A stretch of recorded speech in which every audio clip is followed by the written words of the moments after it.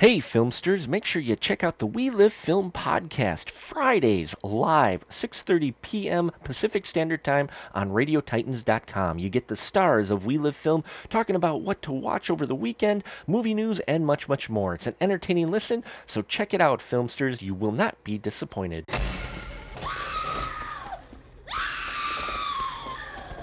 Hey, all my horror fiends out there. Tuesday's upon us. The terror on the chopping block today is Crazy Bitches. Now, this was written and directed by Jane Clark. And Jane, she gives us the story of a group of friends who go out to a ranch to have a good time. They're having a bonding time, catch up with one another, have some drinks, have some laughs, have some fun. Well, the one night that while they're out there, they learn that the location where they're staying at has a dark history.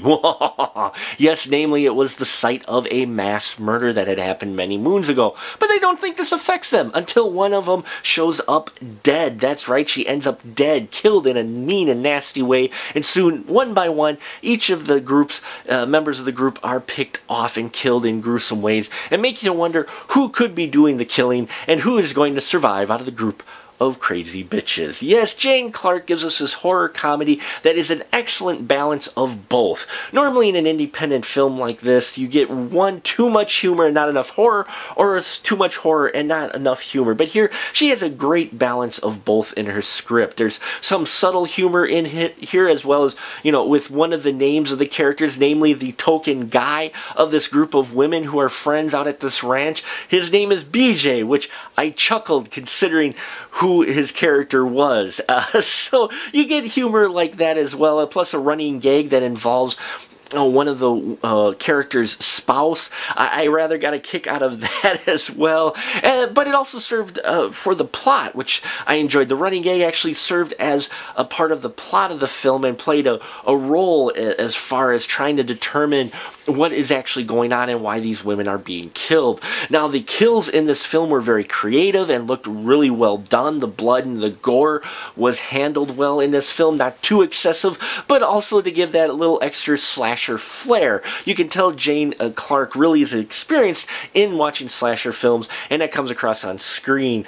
So the way those kill scenes are handled were really well done. Now, the chemistry between this group of individuals is great, and that's because of their characters that they have in here. These characters that Jane gives us aren't just your cookie-cutter cliche characters. On the surface, they may seem to be the arrogant one, the married one, the virginal, nice girl one, you know, the lesbian, the kind of the woman that kind of goes after all the guys. So you get those cliches in there, but she gives them a little bit of a twist, a little bit of different extra characteristic of some sort that gives them a little more depth and makes you invested in them, at least enough to not want anything nasty happen to these group of women, even if they conflict with each other, which I will say was written well too here. Usually it's hard sell for me to buy into the conflict between the characters. Usually feels made up, and here it felt a little more natural and at times humorous between this group of individuals, because they're all sorority sisters. So while they all care for each other because they're all sorority sisters,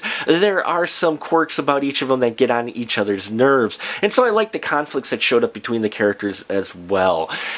Overall, Crazy Bitches is an entertaining, original little twist on the slasher genre. Speaking of twists, there are actually two twists at the end. One kind of the reveal at the end, which I didn't actually see coming, and then there's one after that that really puts into perspective the entire film and makes a change for the better in there, or makes you start to wonder, so that's how actually what was going on.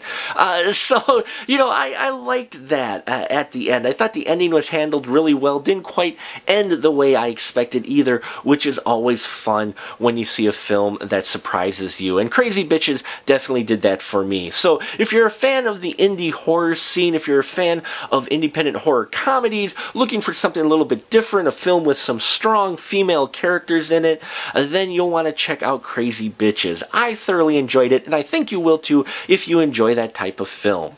Thank you so much for watching here at Tuesday Terrors. Make sure you check out the We Live Film podcast. It happens Fridays, 6:30 p.m. Pacific Standard Time, where you get the stars of We Live Film talking about the news, what to watch, and what's just going on in movie universe in general. It's a great listen, and you should check it out, as well as the other segments here on WeLiveFilm.com, because some people are watching it, we're living it.